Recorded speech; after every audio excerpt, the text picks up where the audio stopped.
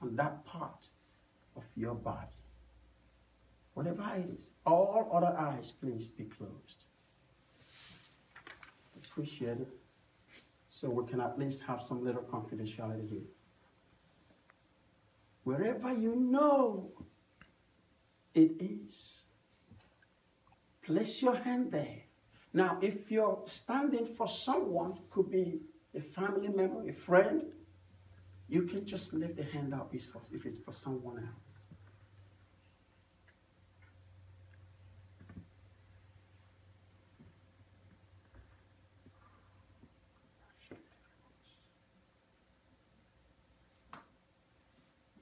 I know your hands are placed right there.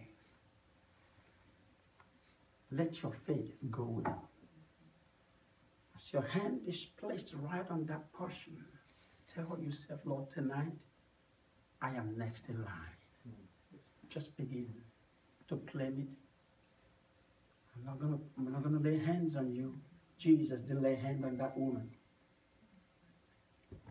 But tonight, you are coming out of it. Lord, these hands are touching different parts of their organs. A situation that they have believed that would disappear tonight. And they are believing in your name. They said the same way the 10 lepers said, the same thing that the blind Bartimaeus said, Jesus, thou son of David. We activate that faith right now. Amen. Touch every part of your body. Speak to that heart. Be healed. I speak to that belly. Be healed.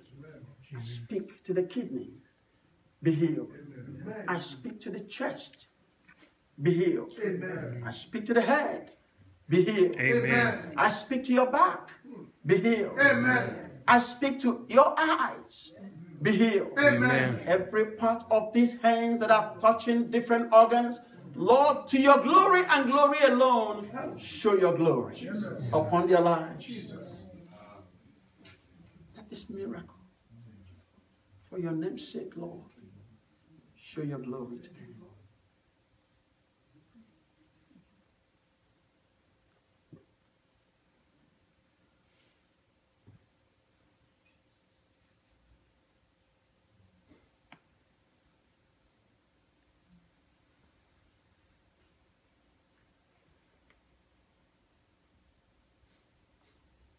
I wish we have time. I wanted to lay hands on people, but we don't have time. We have a limited time to be here.